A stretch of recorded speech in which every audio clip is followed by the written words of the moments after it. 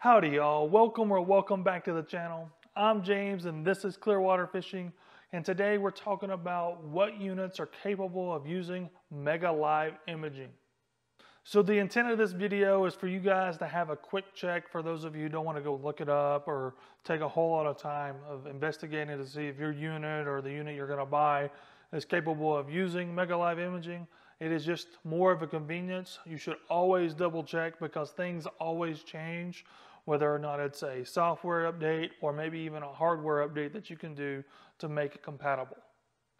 All right, let's get this show on the road. Let's start off with the two easiest control units to do here.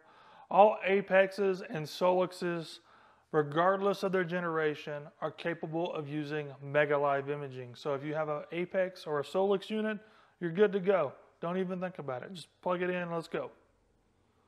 So before we head on to the Helix part, what is your opinion of Mega Live Imaging and are you going to be getting it? The Helixes, on the other hand, get a little more complicated, but it's not too bad. So as far as Helixes go, if you're using a third generation, a G3, it must be a G3N. It must have the networking capability with it. On top of that, it must be either a Helix 8 all the way through a Helix 12 with some kind of mega imaging. It doesn't matter if it's side or down.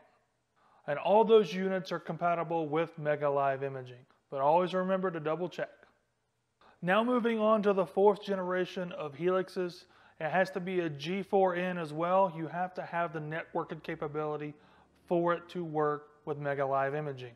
It has to be a Helix 7 through a Helix 15 with mega imaging capabilities. It doesn't matter if it's side or down, either one will work. Alright guys, this is going to be a pretty short video. I want to thank you for watching. If you haven't already, smash the like button if you enjoyed or found this video helpful. Remember to smash that subscribe button as well and check out the rest of my videos on my channel.